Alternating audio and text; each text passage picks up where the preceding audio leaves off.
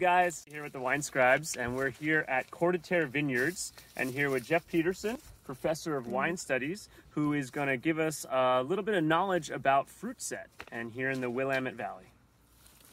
Thanks. So we had fruit set back in April, and it got really cold and fairly wet. So at that point in time, when the flowers are turning into fruit, it just wasn't an optimal set.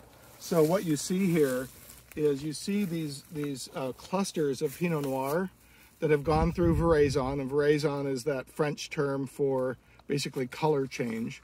So we've gotten through lag phase where they're only green, and we're getting into veraison, and we're seeing this development of the fruit. And then what you see here, though, is these clusters that are not very tight, which means there was a pretty poor fruit set. So this year will be a much lower yield than most.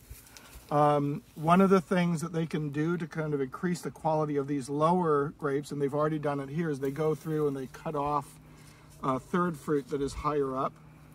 And then the other thing that they're doing here is they've taken off the leaves on this side to help with the pressure of funguses and especially powdery mildew. So in the morning then, what you see is that you'll get some wind and you'll get the sun on here, and it'll help it dry out. And that will kind of keep the fruit growing and ripening. So in a good year, how would you describe what a good fruit set looks like?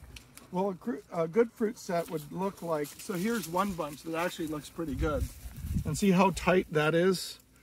You can see there's not what's a lot of called shatter. There's not a lot of stuff coming out of that. But then when you go through over here, these are just really loose.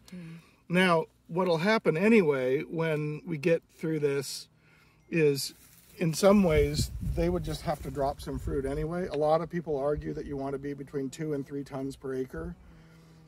So in one way, you might be dropping less anyway. So there are kind of some advantages to this lower fruit set, but they also want to make sure that they get a decent crop. So normally you would go through and you'd kind of wait, and then you'd kind of drop fruit a little bit to make sure that you hit that 2.5 to 3 ton limit that most people want.